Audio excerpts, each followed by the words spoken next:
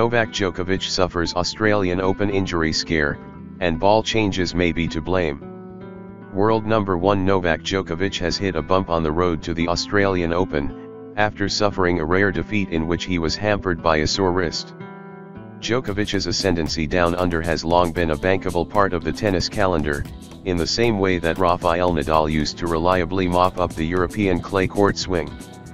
But after a 6-year sequence in which he went unbeaten across 43 matches on Australian soil, Djokovic came unstuck on Wednesday against the home nation's best player, world number 12 Alex de Minaur.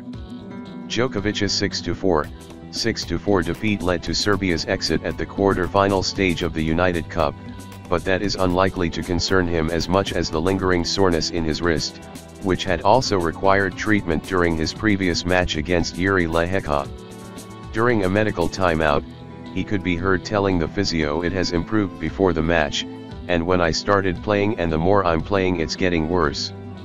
Also, for the people who think balls aren't a big enough factor to result in an athlete being hurt are potatoes. The load through a player's elbow, wrist over this vigorous season is enormous. Nicholas Kyrgios, at Nick Kyrgios, January 3, 2024. The last man to score a victory over Djokovic in Australia was Hye-in Chung, the South Korean who pulled off a surprise in the 4th round of the 2018 Australian Open, but has barely played since because of chronic back trouble. Djokovic was also short of optimal fitness in that defeat against Chung, as became evident when he underwent elbow surgery, the only operation of his entire career, the following month. When fully fit, he is almost impossible to beat on hard courts, or indeed on grass.